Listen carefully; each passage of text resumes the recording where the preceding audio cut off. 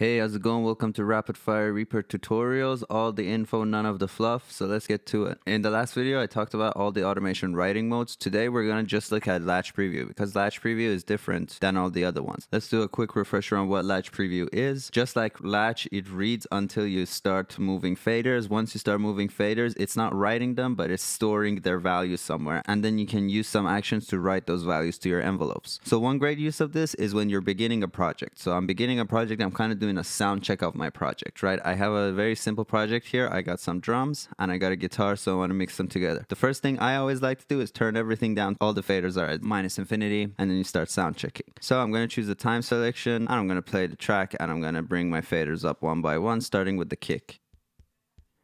So as you can see, whatever fader I touch goes red, and that means that a value has been now stored on it. Nothing's written onto the envelope, as you can see, but a value has been stored on it. Whatever knob I end up turning will be added as a lane.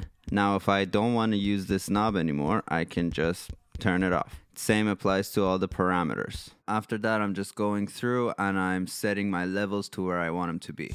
Whoa, that was too much. Let's bring it down. If at any point I'm happy with everything I've done, but there's one thing I don't want there anymore, I just press this and it goes away. If I touch it again, it goes back. So let's say I'm happy with these values as they are. Now these values haven't been written yet, so we need some extra commands. And those extra commands I've already put in my toolbar over here. So go to your actions list and type in write current values for all writing envelopes. And then you get a few options of how to write these. So for example, I can write them to the start of project. So that'll be from wherever my cursor is all the way to the start of project to time selection, or I can write it to end of project. So if I'm just automating this bit, then I can just write it to time selection. But as it stands right now, these are my initial values. So I just write them to the beginning, end, and time selection. And now those values are in here. Another thing we can do is use the same thing for plugins. So let's say we got our levels to this section, right? But let's say at the beginning, when there's less stuff going on, I want the reverb to be more extreme, right? So in my reverb, I have made all the sends kind of the levels that I want them to be. So now I can come here and I can open this up. Now I'm going to put all my tracks to read. This track I'm going to set to Latch Preview. I'll play the track.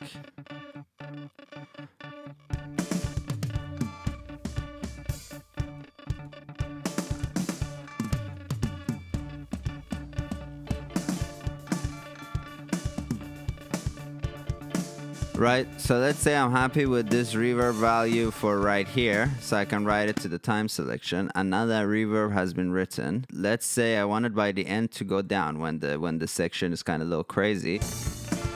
So maybe for this part, let's bring up the diffusion, let's bring down the feedback. So now I got those values that I want for my chorus. I'm just doing these really quick just to show you. So now I can just go write current there. For a lot of reverbs and stuff, you don't want those differences to be very sudden. So what I want to do is now smoothen these lines a little bit. So we want to make the transition between those two lines smooth. So I'm just going to delete some envelope points. I'm going to add some envelope points. And that way I will transition from my first reverb setting to my second reverb setting in a gradual way. And now they're a lot more gradual, and we set our levels real quick. If I wasn't explaining this to you, this whole thing would take me 2 minutes. So that's Latch Preview real quick. Thanks for watching, and I'll see you tomorrow. Bye.